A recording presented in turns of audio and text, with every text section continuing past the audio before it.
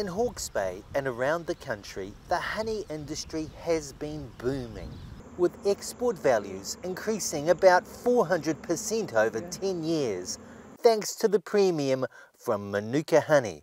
But are these golden years over? Some say the industry is going from boom to bust. There's about 500,000 hives too many in New Zealand at the moment.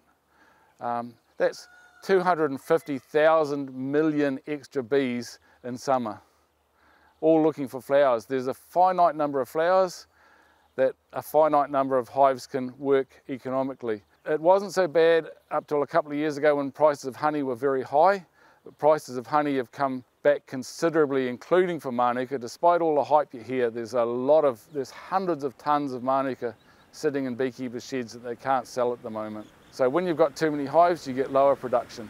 I keep a 10-year average. I've got averages going back for over 60 years, and my 10-year average is just plummeting the last few years, and some of it's to do with weather, but most of it's just to do with just too many hives.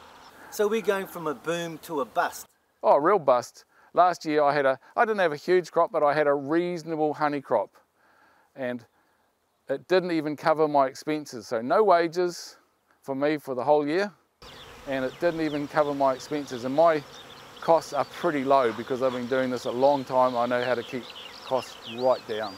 You know, I had to break into my savings to feed my hives this spring. The increased feeding is thanks to the many newcomers to the industry, the majority chasing Mānuka honey, which can fetch many times more money than non-Mānuka honey. A 230-gram jar of Mānuka honey, measuring very high in the honey's unique ingredients said to be health-giving, was recently on sale for $5,000 in Harrods of London. Beehives in New Zealand produce on average about 28 kilograms of honey a year. Hawke's Bay is a popular place to keep beehives over winter because of its dry climate, and there's pollination work to be picked up. But with hive numbers increasing and bees flying kilometres for food, it's getting crowded. In the past, beekeepers respected each other's sites, and you didn't put hives within 2 miles of each other. Now it's just people just put hives anywhere. There's nothing illegal about it. If a landowner gives you permission to put hives there, you can put hives there. A lot of the corporate hives, they'll all leave Hawke's Bay. They'll go over to, a few will go into the local mountains where they compete with other local hives, but most of them will go to Taranaki, places like that.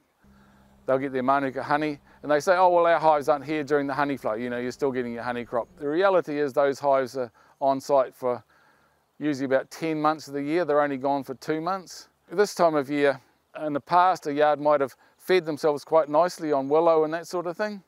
So at least, you know, you're not gaining honey this time of year, but you're not having to feed the hives. Now with a whole lot of hives dumped on top of you, you have to feed those hives. That's extra expense.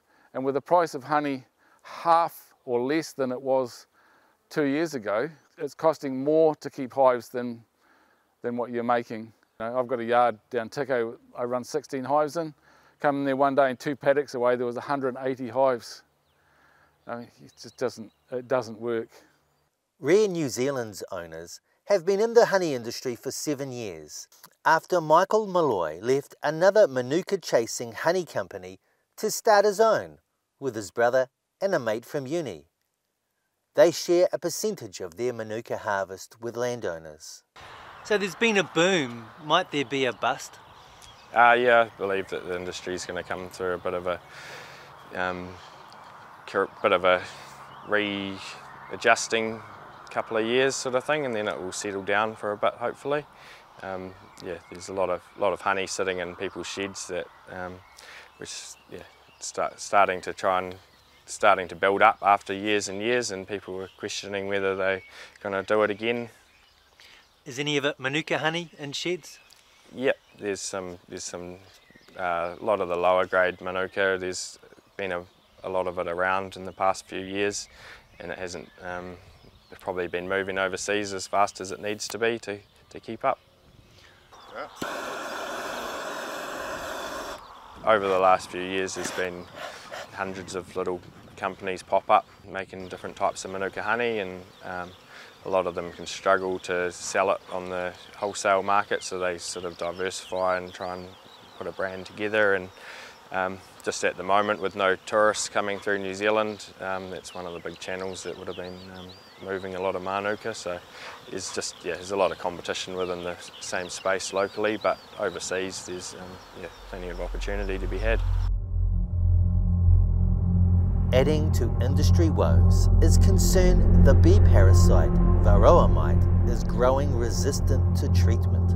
Last autumn and winter, some beekeepers lost up to 50% of their hives because the strips just didn't work.